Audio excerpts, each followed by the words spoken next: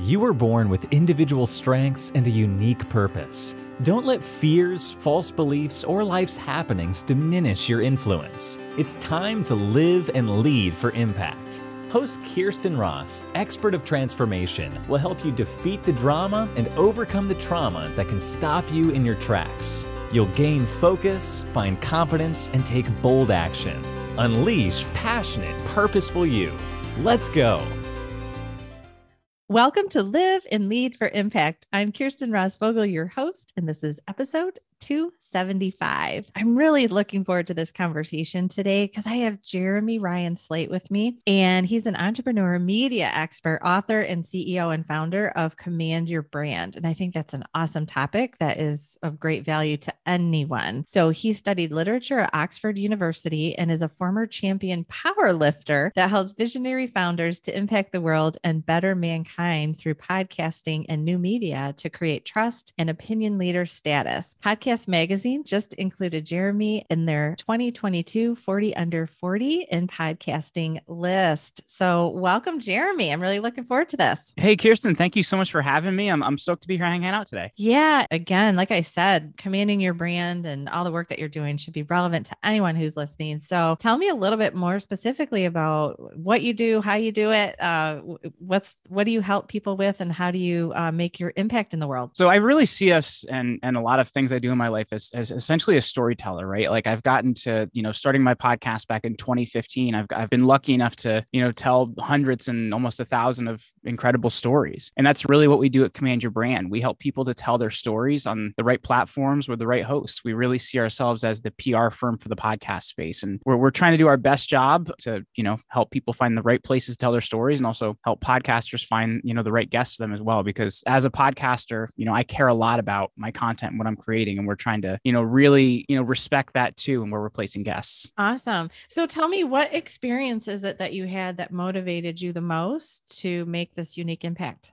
I don't know how to describe it other than I always resisted it, if this makes sense. Like I by training, I have a master's in ancient history. I taught school for a couple of years, and I started a podcast really because I failed at every entrepreneurial venture I tried. Just didn't really go so well. So I was working at a friend's marketing firm building websites, and I had started the Create Your Own Life show literally just as a hobby. We saw 10,000 listens in our first month, and people started asking for help. And initially I was resisting, saying, I can't do that. This is my art form. I don't want to make money off this. And I kind of had this understanding eventually, like if you want to keep this going, you have to figure out, how to fund it really. So for me, it was starting our first version of what we did, where we did a podcast in a box, we were calling it. It was Slate Media Productions. And one of the things we did for our clients was actually get them on other podcasts first. And we found that so many of our clients were busy and didn't really want to do all those things. So we really just focused on getting our clients on great shows and teaching them how to tell a better story. Initially, I really resisted it because I didn't want to make like money off of my art form. And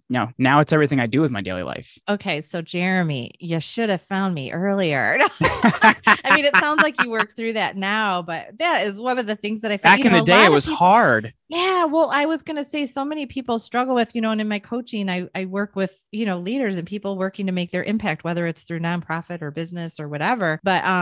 But too often, especially business owners, they struggle with that asking for money thing. And I'm constantly telling them, look, you're doing important work and you also need a roof over your head and food on the table. And if you don't get paid, if you don't get better, good, confident at asking for money for what you're doing, the world will be robbed of this unique, impact that you're working to make, your strengths, and the world needs you. And so part of that is asking for the money, and it's okay.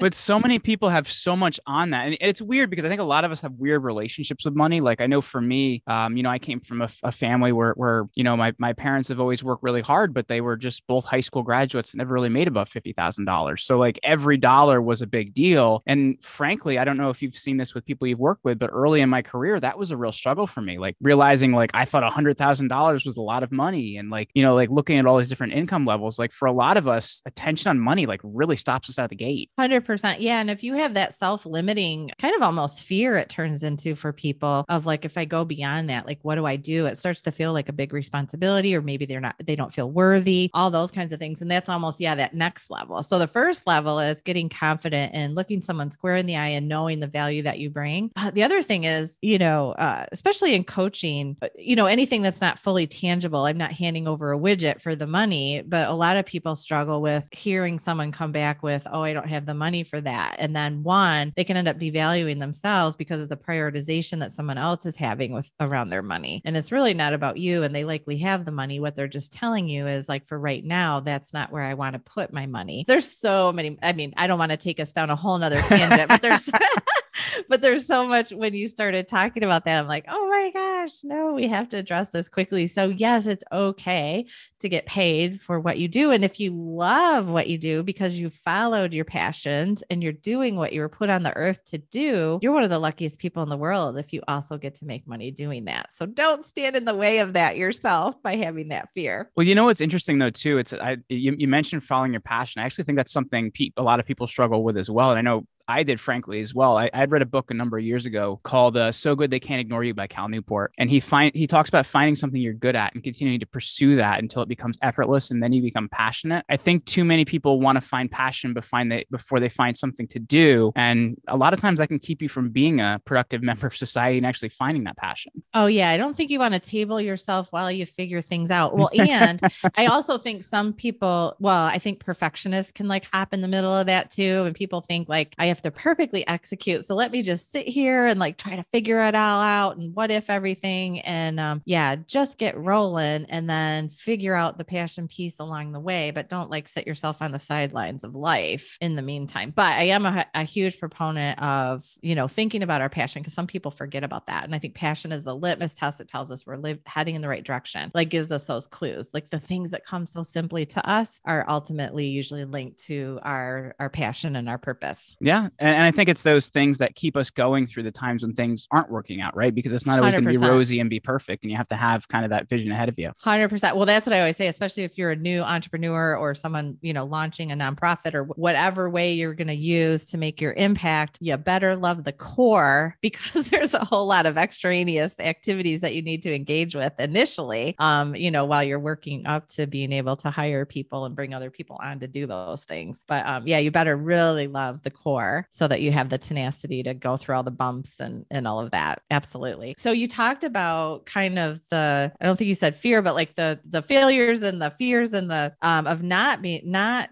of the fear of not wanting to ask for money for what you were doing. But how did you end up starting this business? Like what specifically was it? I guess the easy way of explaining this is, having a good support system, frankly. And that comes down to my wife has always been my business partner. And I give her all the credit in the world because she's smarter than me. She's more talented than me, but I will outwork anybody. And that combination of the two of us has worked really, really well. And I think that's what's handled a lot of that for me, is because she's looked at it from the perspective of, well, you want to keep doing this right. And you want to be able to continue doing this right. And there's a lot of people that need our help, correct? And I think when you have somebody that aligns with you and kind of fills in those gaps where you don't do well, it's a really, really valuable thing. And I think the thing I've found is eventually you grow past that. But for me, it was having the right person there for myself in the beginning. Yeah, that's great. So important to have at a minimum. It just has some trusted advisors around you that, want you to succeed and can like speak into your life. You want to be careful of who you choose as a trusted advisor, because sometimes they have ulterior motives, et cetera. Yes. But so yeah, this is cautionary tale. Not just anyone who has advice gets to be on the trusted advisor list, but it sounds like you have a great trusted advisor in your wife, and that's awesome. You are very lucky. Well, and I think that the thing that's been important for us too, and because I know everybody's life and business experience is different, but for me, like being in business with your spouse has been really important because it keeps us on the same page. I know for other people that, personality wise doesn't work out for them or whatever, but for us, it keeps us on the same page and it keeps us doing a lot of the same things. Like when I do speaking, we go together and we bring our daughters and everything else. And I think that for us, that's been pretty important. Yes, you're really lucky. So, it's funny. My husband and I are both entrepreneurs, so we have separate businesses, but we're constantly collaborating and utilizing our complementary skills. And it is difficult. I feel very grateful and blessed, as I'm sure you do, because it's a different lifestyle. And if someone that you're married to is trying to or is a significant other to you doesn't understand that lifestyle, it can be a little more challenging. So it's great to be in it together. Yeah, no, I totally agree. So tell me, when you think back to all the people that you've helped, tell me one, you're the storyteller. So tell me a story of a before and after, an impact that you really made that fuels your own passion, where the transformation was so great for a client. For me, I have a big space in my heart for veterans and people that have served our country and things like that, because they do a lot of things. So a lot of the rest of us can have freedom and not have to do those things. And one of our clients that we got a chance to serve is a former Marine Corps sergeant. And one of the things our military struggles with a lot is suicide. And the thing that was pretty incredible about what he does is he's created a whole system of helping veterans after the military prevent suicide. And they have a really, really good rate of doing it. And he came to us when, the app he had produced was brand new. He hadn't done a ton of media. And actually, we managed to get him in contact with some of his really biggest people he admired, as well as getting him in touch with all the right people in the veteran community, where now, he's gotten into the Harvard Entrepreneurship Center. He's, getting all these speaking engagements. He just spoke all across Europe. And all these things came from our program. And to me, to think that, I can flow power to people that are keeping us safe and at the same time help him do well in his business. He said we were the best decision he ever made. And to me, that's something that really matters. Oh, that's awesome. And I love that it's attached to something that your heart soars for. So thank you for that. That's a great story. So tell me, as you started your business, what was the biggest internal or external challenge that you had to overcome, and how did you overcome it? This is tough because the money thing was definitely a piece, but the other part of it as well. And this is something I've learned a lot, and I've actually, written about extensively. For me, I really cared a lot about what other people think. And I'm sure you've seen this a lot. A lot of people struggle with that. Mm-hmm. And early on in my business career, that really, really held me down. I remember at the time, my first business that I jumped into before podcasting was network marketing. And, I don't do that anymore, but it was kind of the first thing that I started doing. And at the time, my cousin, who was my best friend, I just wanted him to look at what I was doing, and he wouldn't do it. And me being new at what I was doing, I was rude and I cut him off and created a whole situation. And we didn't talk for years after that. And the biggest thing I had to realize is, number one, not everybody's going to support you. Number two, just because they don't doesn't mean you need to make them wrong, right? I created a big situation because of that. And I actually came back years later and apologized and said, hey, I'm sorry. I was a jerk. That wasn't cool. And I think that's one of the biggest things you have to realize is not everybody's going to be interested in what you're doing or supportive of what you're doing, but you have to be willing to continue on your mission and not invalidate them either, because you're creating unnecessary antagonism for yourself. That is really key. Yeah. So many people struggle with that. And it's that, especially when you're new, right? You're looking for clues to validate yourself and your success. And so what that does is, when we're trying to validate ourselves through other people in any way, shape, or form, it puts a lot of pressure on their response. And of course, our nonverbals around that, when we're having that conversation, now there's this extra pressure on them, they feel. And then ultimately, we can end up kind of monkeying around with our relationships inadvertently. I'm so glad that you figured that out and went back and cleaned it up, because I'm sure that was difficult for both of you, because, being related. And, the other thing is, even when it's not a relationship, maybe it's, potential client, that's not about you either.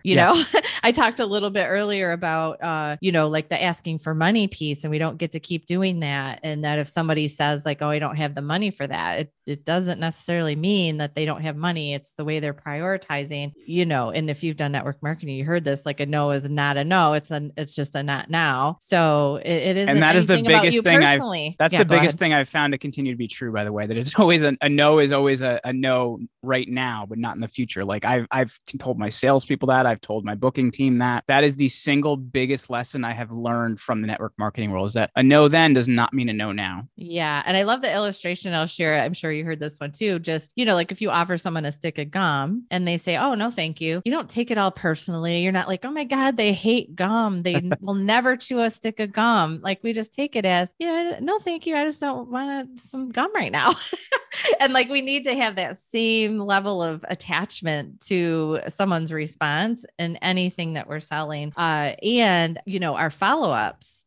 And I know, as someone who has people like your team reaching out to me to book clients, I know that there are times that I'm just too busy and I'm like, or I've gotten inundated with too many in the last couple of days. And so I just haven't gotten back. And I'm sure you guys probably even have the specific stats on this from your end, but like, yeah, sometimes it takes a few times reaching out and then, they'll send up another one and say, hey, I'm just getting this to the top of your inbox. And I always appreciate that actually. And I think we all have to think in terms of that those reach outs, a lot of times someone will actually be appreciative. They're not sitting there thinking, oh my gosh, this person is such a pain. They're thinking like, oh, good. Yes. Keep that top of mind. I just didn't have the time to address that right this second. I think that's a really, really important point as well.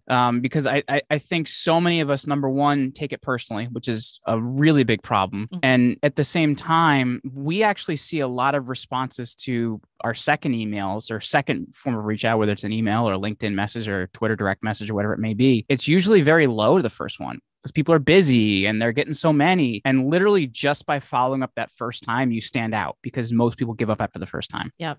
And if we can remove any of that, it's about me scenario. Again, healthier relationships overall and a much more tenacity yourself.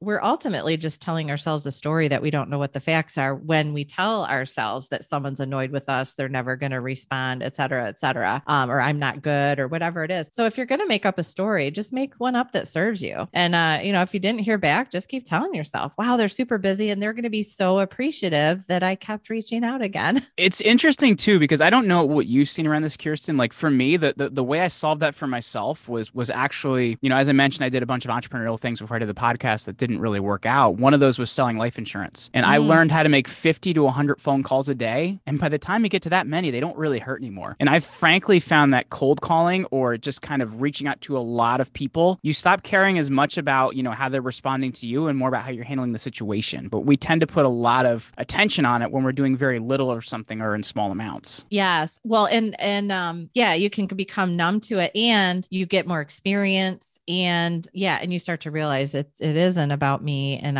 it's a volume thing. It's a numbers thing. I thankfully have not done cold calling. But I have been in other circumstances where sure. And I play it like a game. Like if there are things that I'm just play it like a game, see what you can make happen. And if you keep that attitude, again, you're telling yourself the story. So don't tell a story that doesn't serve you. Tell one that gives you the tenacity to keep going. But good for you, man. That is some tough stuff, cold calling to sell life insurance. Well, and even too, one of my early businesses, because I tried all these businesses to try and make my network marketing business work when I realized that I just wasn't right for the opportunity because there's all different ones out there. And for me, one of the things I did is I started an in-home personal training company where I was knocking on people's doors and doing surveys to get clients. So it's I've tried everything. So I'm kind of willing to do anything at this point. Yeah, that's awesome. That is some good tenacity right there. And I was a personal trainer back in the day too. There you go. I did not go door to door with a survey. So that's great. Tell me, how do you stay motivated and moving during any tough times that you're up against? I think it goes back to the one thing we've been talking about, and that is purpose. I think so many times it's the purpose of why we're doing what we're doing that keeps us going through the hard times. So for us, we're trying to give voice to people that really need a voice. And when you take a look at that and you say, you know what, it's been a hard day today, but there's people that need my help. I think that's one of the biggest things you have to take a look at. And for me, it's always been about purpose. And I think when you can take a look at what you're doing and you can find the purpose in what you're doing, it works. When you look at anything you've ever failed at or it hasn't worked well at, you're probably going to have a hard time finding out the purpose in it. So I think when you can keep that ahead as kind of like your North Star, and you always have something to come back to, that's to me, that's what always guided us. That's great. And I do think focusing on that absolutely will help you have the tenacity. One of the questions that I asked during this podcast is something that even when I'm meeting with teams, I have people do, which is, think back to one time where you really made a big impact. And I can tell you, just transformations that have happened with teams where, sometimes we just get a little far away from why do we do what we do? Because, we just get busy and emergencies are happening and, and challenges are rising, and you can end up so focused on all of that because that comes at us. And so that requires our attention. And then we can forget what is the passion that brought me and the purpose that brought me to what I'm doing. And it is a great practice for everyone to keep one or two of those top of mind, type them out, write them out, keep them near you so that you have that again, when you have those particularly tough times, you can think back to like, oh man, I will never forget the day. I mean, I've been coaching for like about 20 years and I still remember one of the first people that I coached before this was like while I was still training and all those years ago. And I remember the transformation that she went through and it was so exciting because I was like, oh my gosh, like I've been accidentally doing this my whole life. And now I am putting into practice and like, oh my gosh, it's working. And I still remember that excitement. And you need that. You need to be grounded. You need that positive energy at times to keep you moving. I think that's really, really important too, because one of the things that we do as well is number one, we start every meeting with, the mission statement of why we're doing what we're doing. And I think that's important. But also at the same time is you're going to have days you have losses. You're going to have days you get beat up. You're going to have days things don't go well. So what we actually do is, I know I do this and we have team members do this, is actually watch some of the video success stories we get from clients as well. Because when you hear out of someone else's mouth what you've done for them, that really brightens you up and kind of pulls you out of it. So those are two things that we've really focused on. That's awesome. I'll add too, if you're not already doing this, the power in having each person do their own personal mission. I call it a mission-centered job statement, which is different from a job description, which is the legal thing that you need. But have each person, like once you have the mission of your, organization, your company, have them do a mission-centered job statement, just a sentence or two of what is it that they do to help fulfill that mission. Because sometimes you can be a little bit especially as organizations gets larger, someone might not ever be front facing towards what the business actually is. So for instance, I think in terms of someone who, like accounts payable or accounts receivable, they may never talk to, like if it's in a clinic, they may never talk to a patient themselves. However, their job statement is going to talk about the fact that if the money doesn't keep coming in to keep the place open, again, back to like, we need money coming in to keep doing our work. So there are still, or like the person at the front desk, they're not just answering the phone. They're talking to patients as they're coming in. They're creating a beautiful, warm, welcoming environment for people to be healed. So I think it's so important for people to have in their own words and attach, because then that mission really, really becomes real for everyone. And even the smallest task elevates and becomes more important. I love that. And I may have to steal that because that is not something we do. And that's do that. It's just great. Yeah. For years I've been having, I would absolutely do that. It's a fun exercise also to let people think creatively about their work. Like when I'm speaking and I share on this, I use the example of like a gardener at a church, or we could say a synagogue or whatever, but they're not just digging in the dirt and planting flowers. Again, they're creating a beautiful, welcoming environment for people to come and experience God. Like, woo, that just like, isn't that way better than digging in the dirt and planting flowers and cutting grass? Well, because you're really getting yourself in the mindset of how you're part of the bigger picture. Yeah. And I think that's like for us, that is one thing that we do. We don't do it in that way, but one thing we really do is everybody knows, like in their division of the company, what is the valuable final product that their job produces and how does it go on to the next part of the company. So it's not quite a mission statement for that position, but they do understand where they fit in the bigger picture. And I think when your team doesn't understand where they fit in the bigger picture, you're going to have problems with people that, aren't as engaged on a daily basis. So I think that's just important as well. Yes. Yeah. I always say like, you don't want people moving piles of dirt, because that's a form of war torture, was moving piles of dirt from one side of a field to another. Every day they would get up and move that pile of dirt. If they were moving that pile of dirt to build an orphanage or a hospital, they would be energized at the end of the day. But same physical force to move the pile of dirt, but without a sense of purpose. Now it is torture, literally, because we humans need that sense of purpose. And so if we're forgetting to attach tasks to that purpose, we can have people moving piles of dirt. The whole inspiration, by the way, for this whole thing was from a housekeeper that worked at a hospital that I worked at. I was in human resources. This is like, 25, I don't know. Wait, I'm old. So long time ago. But anyway, she was always in a really good mood. And I just had to ask her, because you can imagine how difficult it would be to be a housekeeper at a large hospital. And I just said, how do you keep your mood up? You're always in a good mood. You're always positive. You're always energetic. And she just said, like, whenever I run across a particularly bad mess, I think about how sick that person is feeling. And I know that I'm playing a part in helping them feel better. And so that has been my mission since, to just think about like everyone needs that same mindset, regardless of the work that they're doing. I love that viewpoint, because that's so important to be able to take a look at that. And I don't know, it's almost like flipping it and taking joy in your work. And I think when you can do that and really operate from a place of gratitude, I think it's different in how you're going to come through the day. Absolutely. And that's where you get your engaged team, because now everyone, and the sense of value that they feel in it, the importance. And again, now you're elevating even emptying a garbage can. It's not just like another garbage can. It's like there's a purpose to this. There's a meaning, and it is a huge, makes a big impact because it's one tiny piece of this huge thing that we're making happen together. Yeah. So tell me, what words of wisdom would you share for others who want to make their own impact? Maybe they're just getting started. What would you tell them? When I take a look at that, the thing I would say is like,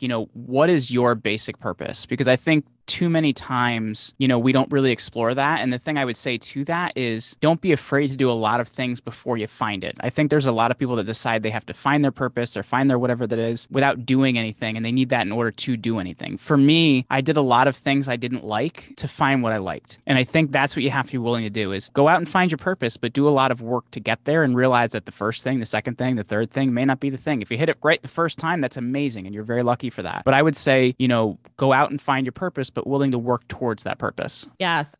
So often I find myself like, if you don't take action, there's too many unanswered questions that you'll never answer until you take action. So I kind of get back to that. Like, don't wait until you can perfectly execute whatever it is, or know that, for sure, this is my purpose. I'm at that target, that bullseye. It will take time. And the only way that you can get closer and closer is by getting into action and answering those unanswered questions. It's funny because I find so many times when you talk to people that say they don't like what they're doing, you find they're usually doing nothing, or they're kind of doing something that doesn't really serve a purpose. And you have to realize you have to get in action to find it. And I think that's a lot of what, we've been talking about here. Yes, absolutely. Well, thank you so much, Jeremy, for talking to me today. So tell me the kinds of people that you would love to connect with, and then give them your link. Now, I will say all the links, all the information, notes from this conversation will all be at the show notes for today, which you'll be able to find by going to defeatthedrama.com, click on the podcast tab, and go to episode 275. But Jeremy, where can they find you, and who do you want to have reach out to you? So we're looking to connect with CEOs and founders to help tell their stories, and they can find us over at commandyourbrand.com. Also, I have a brand new book coming out in June called Unremarkable to Extraordinary. And it really talks about a lot of what we talked about today, actually, the strategies on how to create the life you want to create, how to find your purpose, how to get things done. And if they head over to getextraordinarybook.com, they can pre-order that for the June 21st release. And when they do, they'll actually be able to get a free version of the audiobook and our guide of 30 days to extraordinary. That's over at getextraordinarybook.com. Awesome. So getextraordinarybook.com, definitely head over there. Thank you, Jeremy. And I will say, if you already have a team or you're just working to make your impact, do check out myimpactacademy.com.